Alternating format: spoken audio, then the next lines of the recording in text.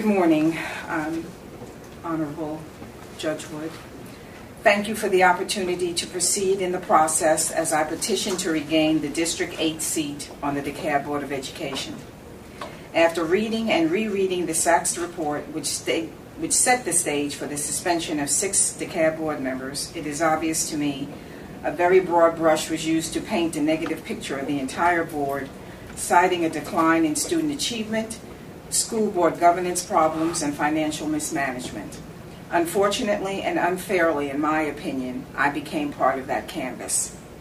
As a lifetime resident of this great republic, I was taught that our justice system affords an individual innocence until guilt is proven, and if specifically accused, the individual has a right to face the accuser and to prepare a defense against any allegations made. To date, that has not occurred. I have not been told what transgressions I, Pam Speaks, committed. Yet I was pronounced guilty and suspended from the DeKalb Board of Education. I ask, where is my due process? I am humiliated, frustrated, and angry with the predicament I find myself in.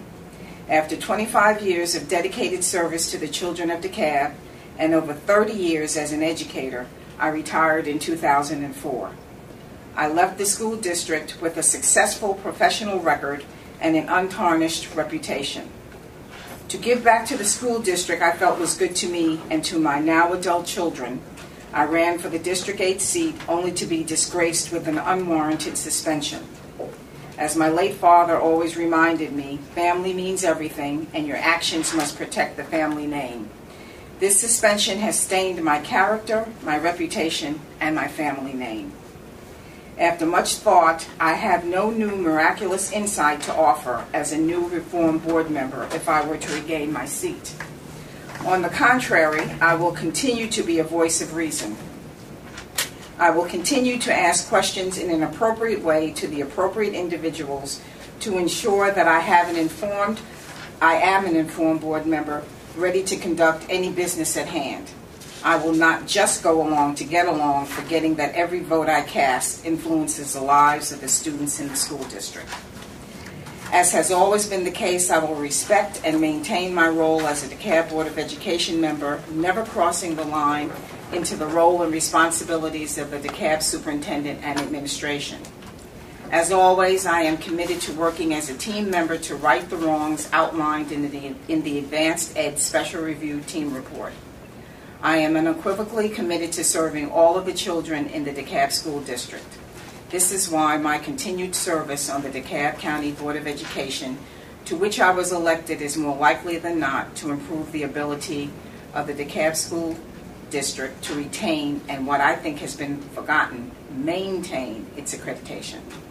Your Honor, please remember the voters and taxpayers spoke in 2009 and again in 2012 and elected me to the District 8 seat to assume all responsibilities as a school board member, including maintaining the district's accreditation status.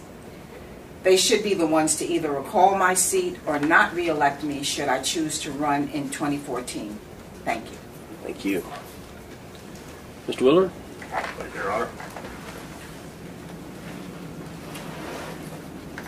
To briefly summarize what brought us to this point today, as Your Honor is aware, under OCGA 20-2-73, once an accrediting agency places a system on accredited probation, it triggers a potential suspension of the entire Board of Education, because the General Assembly has recognized that the dire consequences of a loss of accreditation are so severe that they need the State Board of Education and the Governor to determine whether or not the existing board or a new replacement board is in a better position to come off of that accredited probation to retain full accreditation going forward.